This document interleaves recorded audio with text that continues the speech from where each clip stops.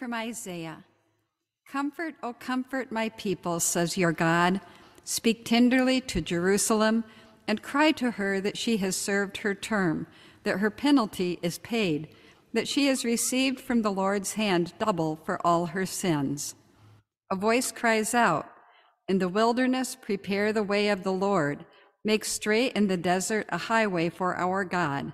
Every valley shall be lifted up, and every mountain and hill be made low. The uneven ground shall become level, and the rough places a plain. Then the glory of the Lord shall be revealed, and all people shall see it together, for the mouth of the Lord has spoken." A voice says, "Cry out." And I said, "What shall I cry?" All the people are grass. Their constancy is like the flower of the field. The grass withers, the flower fades, when the breath of the Lord blows upon it. Surely the people are grass. The grass withers, the flower fades, but the word of our God will stand forever. Get you up to a high mountain, O Zion, herald of good tidings. Lift up your voice with strength, O Jerusalem, herald of good tidings. Lift it up, do not fear. Say to the cities of Judah, "Here is your God." See, the Lord God comes with might, and his arm rules for him. His reward is with him, and his recompense before him. He will feed his flock like a shepherd. He will gather the lambs in his arms and carry them in his bosom, and gently lead the mother's sheep. The word of the Lord. God's people now proclaim that God pardons waits for them. Tell them that their war is over. God will reign in peace forever. You may be seated, and I invite you to pray with me. May the words of my mouth and the meditations of all of our hearts be pleasing and acceptable in your sight, O Lord, our rock, our Redeemer, our God who brings us comfort. Amen. Comfort, comfort, O my people, says your God. These are the ancient and beautiful opening words from the passage of Isaiah in our first lesson this morning. God's word spoken tenderly, spoken sonorously, spoken clearly to you and to me, to all the people, to bring comfort. These are also, of course, ancient words written down for people who were suffering in exile, deeply uncomfortable, deeply miserable. And in our world today, our hearts and minds might go out then to think of those whose conditions are miserable right now, especially in Gaza, far away, or closer, those without homes here in our metro area, migrants who are seeking shelter. But the word of God always also comes to you wherever you are. And to get the power of the second Sunday of Advent and the word of God from Isaiah, we have to receive it in our lives, in our conditions where we are. And of course, for most of us here, Oak Park 2023, we have a lot of things that bring us comfort, don't we? The conditions, the material conditions, the physical conditions of our lives. We have heated buildings in winter. We have electric lights at the flip of a switch, hot water at the turn of the tap, fresh fruits and vegetables in the grocery aisles, medicines at the corner drugstore to ease our pain, and at the click of a few buttons and a delivery of a package at the door, something comfortable and new that you can buy online. So whether it is in the physical things or in the endless entertainment that our culture, our society provides for us to ease our minds, we can find comfort in all kinds of ways.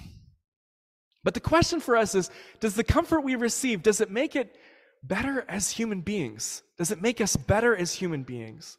All the ways that we receive comfort in the physical and material ways that all the technology and progress of the last 100 years have bring us, have we become better people? Think about this. The comfort that God brings is going to turn us inside out, no matter what our conditions are in. The comfort that God brings, God's word to us, is a different kind of comfort, isn't it?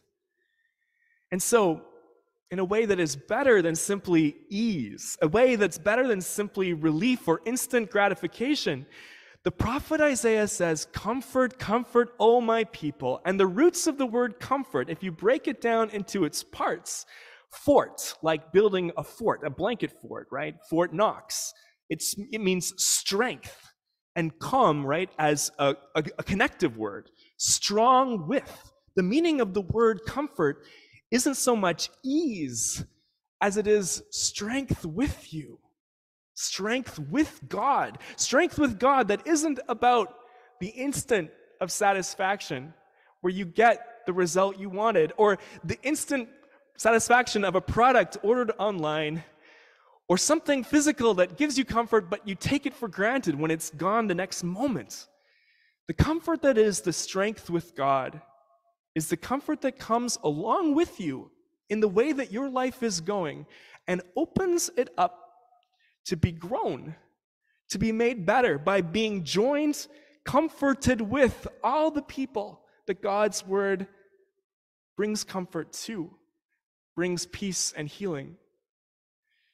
As I said, the main lesson, or the main point I wish to come across in this sermon is to grasp the different meaning of comfort, that it isn't so much instant gratification of needs or reliefs or pains or satisfaction of desires, but the comfort and the goodness and the strength that comes from being invited into the story of God with God's people.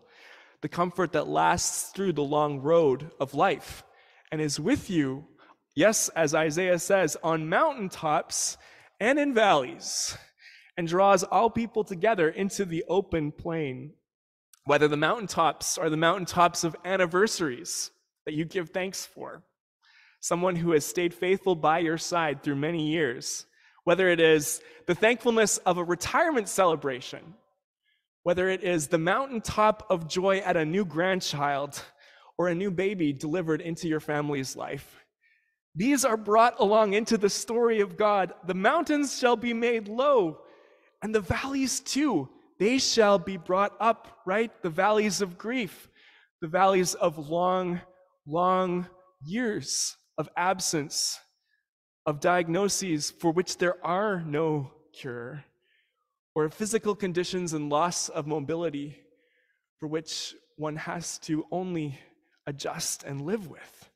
The comfort isn't relief or easy answers, it's the strength of joining with others in the story of a God who does not give up on weak people or abandon people, but draws them together into community. I've seen this in our lives here at United. I've seen it when you are in fellowship with one another, yes, in the coffee hour, sometimes it's in the sacristy halls, or just outside the church, when you linger and take a moment with each other. And it's easy to stay on the surface and to talk about the things that are news in each other's lives, and we want to hear that. We want to stay connected in those ways. But I've seen it in your faces, members of United, where you've drawn spontaneously sometimes into an open and vulnerable place where you shared something uncomfortable from your life.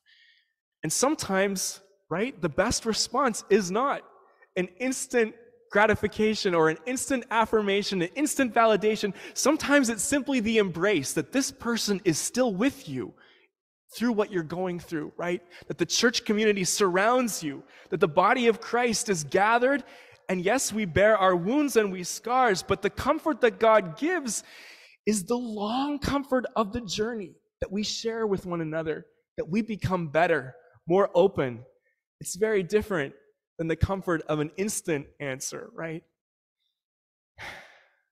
And here I also lift up that when we talk about comforting one another and encouraging one another, there is a temptation here too. The temptation is to dwell in all the times where you haven't given comfort and you recognize by your conscience that you should have to someone else. Or the temptation is to compare who has given more comfort to others and who hasn't, right?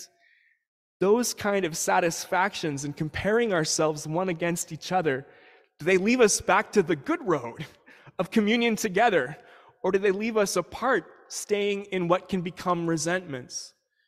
This is where John the Baptist speaks to us too, of the baptism that we all share, the waters in which we are all drawn into, which bring to end the power of sin in our lives so that God can bring something new. And the fire that burns, it isn't the burning of a resentment. It's the burning of God's love, the furnace that never goes out, that will heat this weary world and our bones and our church through this season and every season by the grace of God. Comfort, O you people. We are drawn together, not for the instant, but for the long journey. Amen. The herald's voice is crying in the desert far.